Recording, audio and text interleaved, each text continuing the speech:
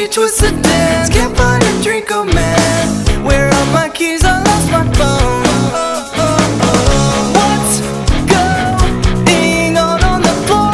I love this record, baby, but I can't see straight anymore. Can't let go. What's the name of this club? I can't remember, but it's alright, alright. Just dance, gonna be okay. Just dance, spin that record, babe. Just dance, gonna be okay. Just dance. Just dance. Wish I could shut my Playboy mouth. How'd I turn my shirt inside out? Control your poison, babe. Roses and thorns, they say. And we're all getting home tonight. What's going on the floor? I love this record, baby, but I can't see straight anymore. Can't let go. What's the name of this club? I can't remember, but it's alright, alright. Just dance, gonna be okay. Just dance, spin that record, babe. Just dance, gonna be okay. Just dance. Just dance. Yo. Yes. Well, we started off the show with Lady Gaga, which y'all did Nice. an excellent job on that. So, can you kind of tell us what was going on with Lady Gaga and why you chose that song and everything?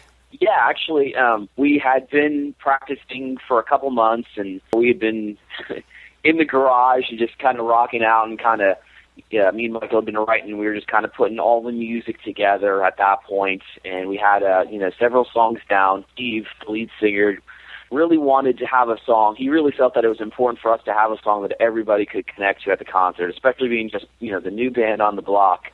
He thought it would be, just good to have that kind of connection point in the middle of the concert. We could just throw that song in, and it would just be a song everybody knows. I mean, it's been all over the radio and stuff. And so anyway, we started working on it, and it just really came together really, really well. Michael actually put together that breakdown at the end, and it just blew the song up. I mean, just really, really rocked that song out. And we just wanted like a fun, like kind of punk kind of feel to it. And anyway, we went into the studio, and Caleb is actually in the band with, Never Shout Never, worked with us to kind of create the song and all the amazing elements that's in it now. And we really felt like it was an amazing song when it was all said and done. There was just a whole bunch of elements in it, and we really loved it. So that was kind of the story behind that song. Well, I definitely could say you listened to it all the way through and tell y'all are pretty much masters of melody and screamo and pretty much any kind of genre, like you said, punk,